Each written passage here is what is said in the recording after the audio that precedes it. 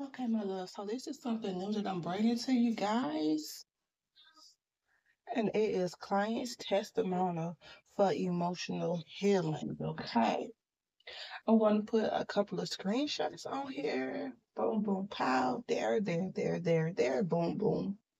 And I just want to briefly talk about a few of my clients. Now with the first one, she's been coming to me for about 2 to 3 years now. Okay. And when she first came to me, um, I was repeatedly telling her the same thing, the same thing, the same thing, the same thing. Till it got to a point where she was like, "Well, you always telling me the same thing," and she was like, "Well, I'm applying it, and no matter of fact, this one did not say that. She was like, "You keep telling me same thing, same thing." So she was like, basically, baby, I just need to work on it, okay? So basically, she did take initiative that even though I was telling her the same thing, she was not doing her inner work. And it came upon a time where she got serious with her emotional healing, her shadow work, her spiritual journey, and she's now transforming. Okay, baby girl is blossoming. She's shining so fucking bright right now, and I love it for us. I love that for her, baby. Yes. Now with this second one, y'all, she been coming to me for the last year, and it's been like pulling the hair out of my head. Quick incident. When the client first came to me, I did a reading for the client. She didn't pay, but I felt her spirit and I felt like she needed. Now, if I feel your spirit and I feel like you need, some type of work done, whether it's rituals or whatever, or you just need a reading, then I'm just going to do it for you. Um, yes, I do this for pay because I'm good at what I do, so I expect to get paid. But a lot of the time, spirit just guide me. If you come to me and I feel like you have the right spirit and I feel like you have the intent and I feel like you're serious about changing and getting yourself together.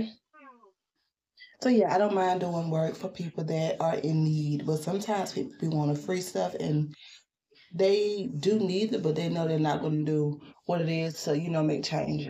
Long story short, that was this type of client, okay? I had the right intention, but obviously at first she did it and it showed in the end.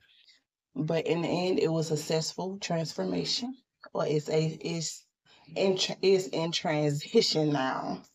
But she came to me, I did a reading for her, and while I was doing the reading, she was just like, that's not right. That's not my energy. I'm not in a relationship. Basically everything I was saying, she's like, nah, that's not right. That's not right. Okay, so in the middle of the reading, she basically break down and she tell me the whole rundown of what's going on. Okay. She tell me that she's in a relationship with an older person. The person is taking care of her.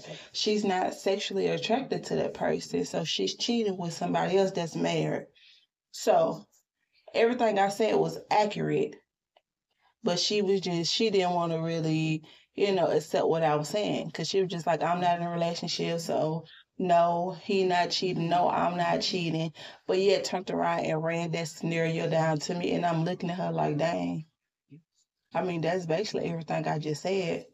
Is I don't know exactly what's well, you cheating, he cheating, whatever the case may be, but I'm telling you, it's some cheating involved because I see third parties, you know what I'm saying? Just giving her the rundown. And I just looked at her and I was just like, we did all that for nothing, just for you to tell me the same thing I was just telling you. And she was like, nah, it's not right because he not cheating on me, I'm cheating on him. And I was like, well, why you just ain't put the energy to it? Go. So y'all, long story short, it was a headache. And y'all, I did this hour and a half long reading for free. My reading. And ever since then, y'all, I done tightened up on my readings. They be 20 to 30 minutes. The only one that's long, that's like an hour and a half, is the full reading. The rest of them, no ma'am, no ma'am, no ma'am, no ma'am. You won't catch me like that again, slipping. I'm doing all this channeling energy just for you to say it's not right. And at the end, you say it is right. And this the kicker, y'all. She didn't want to know about the person who she was with because she said that wasn't in a relationship. The dude was just taking care of her, but you're in a connection with this person. Anyhow, she wanted to know about the person that she was cheating on her person with that was married. She want to know, what he had going on. And I'm looking at her like, I don't need to tell you what he got going on because you know what he got going on, baby. Ow. He has a wife. So you know that you're the third wheel and you know he's not leaving his wife for you. I mean, that's right there, black and white. I don't have to really say anything about it. Then she got mad at me and she disappeared for a couple of months and then popped back up and was like, oh my God, you were so right, Queen. He won't leave his wife for me, this and that. And I'm like, it took for you it took for the situation to unfold before your eyes. And because it unfolded before your eyes, it did more damage. So you rather it do more damage instead of me being your spiritual advisor and I see this tower coming and I'm trying to redirect you, okay? Or at least I'm trying to get you on stable ground so when it do happen, because sometimes you can't really move from certain situations because you have to go through it because it's a lesson that you have to learn because you're repeatedly doing the same cycle, So sometimes you can't move directly, but you can get ready, emotionally ready, physically ready for the situation that's coming at hand. Okay?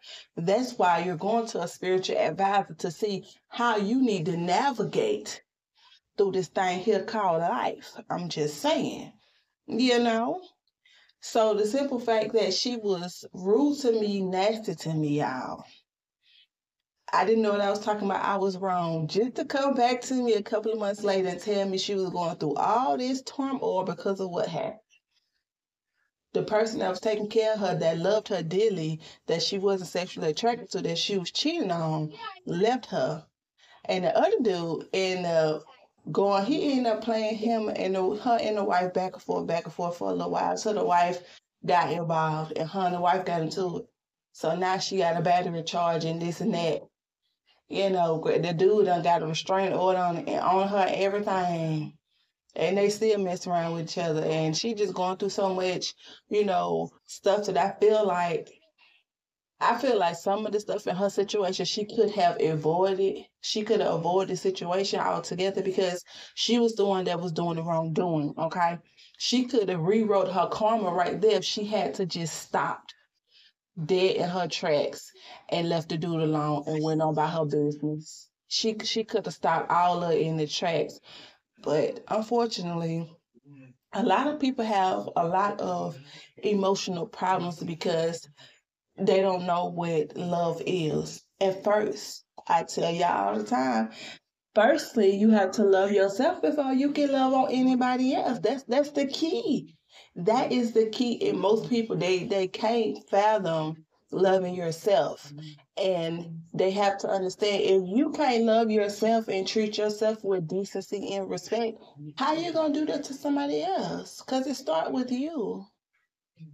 The way you treat yourself, that's how you're going to treat anybody else. The way you love yourself, that's how you're going to love anybody else. And if you're loving other people better than you're loving yourself, what is the fuck wrong? We need to do some evaluating, and figure out what's going on emotionally. What's going on? What happened in your childhood that traumatized you? What did you see? What did you hear? Who was around you? Who was the people that you was looking up to? We need to dive deep because we need to figure out what's going on, baby. Because something's not working how it's supposed to be working for you. And if it's been working for you up to this point, yeah, fine. But now it's time for you to redirect.